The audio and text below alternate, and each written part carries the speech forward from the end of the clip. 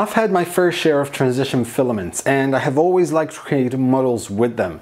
They just add that little bit of extra something to make a model pop even more. Now last year, Dasmia showcased how to print your own transition filament. Well, yes, you heard that right.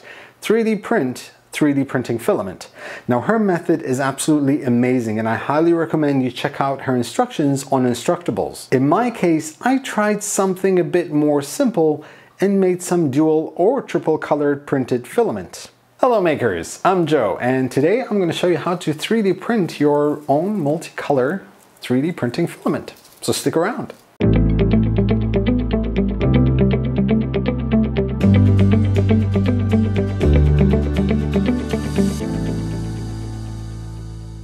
Now if you're someone who just wants to try it out, it's relatively easy. Simply download the STL file in the video description and throw it in your favorite slicer. Now if you want to know how to make your own filament from scratch, stay tuned. The STL provided is big enough to fit most Ender 3 size printers. I used Prusa Slicer in my case as it makes it very easy to include a transition point for the filament. Once you have your STL in your slicer, there are a few important things you need to do. Now the filament itself is in a hexagon shape. Therefore, it has less density than the normal round filament.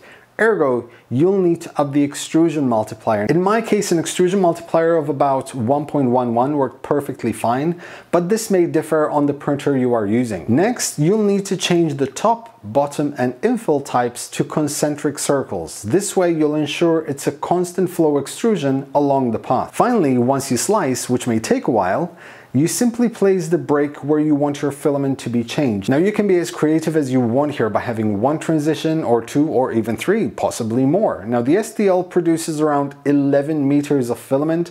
Not a lot, I know, but enough to print a couple of benchies. Now yes, I know some of you have had enough of benchies, but with this type of filament it produced the effect of a two-tone benchy. The reason is that the filament isn't actually mixed inside the hot end, it is simply heated and extruded, and therefore half of the nozzle is extruding one color and the other half is extruding the other color. This way the color will change depending on the side of the wall it is being printed. The effect is absolutely awesome, almost as awesome as subscribing to this channel. And yes, I'm talking to the 70+% of you who are not subscribed and still watching this, of course. Now I've tried several combinations of colors. Some mixed well and created a gorgeous effect. Others didn't create high enough contrast for a wow factor, but it was still fun. Now my favorite of course is the Tricolor Filament, which consisted of filament in Vertigo Gray, Gold Happens, and Wizard's Voodoo. Having these three colors on the strand seemed to have a much more consistent mix, creating a glorious array of mixed colors, which turned out absolutely epic. Then there's the Tequila Sunrise Benchy, as I have called it.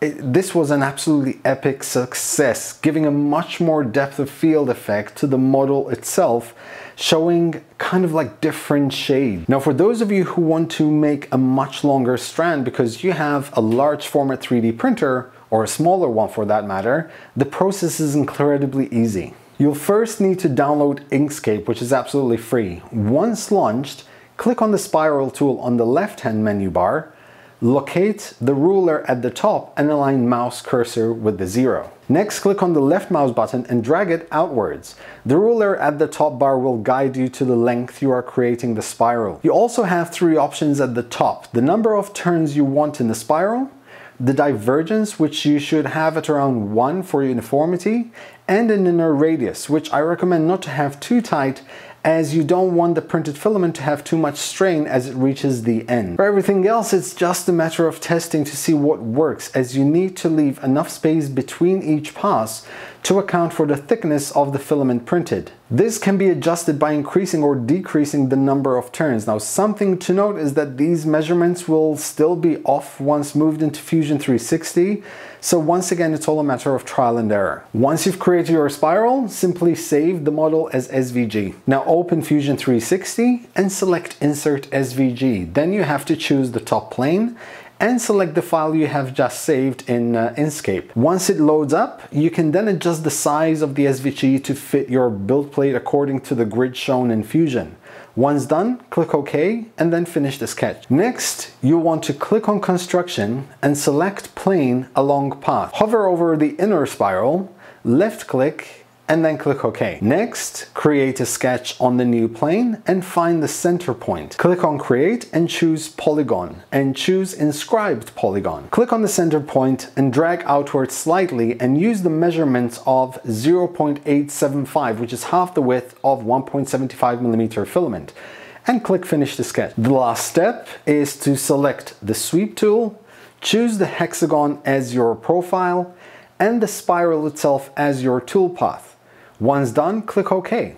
You now have your filament. You simply have to save the STL and import it into your slicer. Also, if you know a way how to create a spiral fully in Fusion 360 without the need of Inkscape, please let me know, as I couldn't figure it out. And that's how easy it is. Granted, it won't be enough filament to create large objects, but if you make enough, you could always take advantage of your runout filament sensor to stay swapping out the samples. And for those wondering, no, using the palette is not an option due to the inconsistency of the printed filament, which could create a jam in the splice core and possibly ruin it. Now, while the filament printed doesn't have the tolerances that you'd expect from normal spooled filament of 0.02% or millimeters, it still produces a fairly decent result, and the prints turn out extremely acceptable actually. Printing some souvenirs or trinkets with this method would definitely be a nice addition, and it's definitely something a lot of people would appreciate. That is it for me today, guys. I hope you enjoyed this episode of my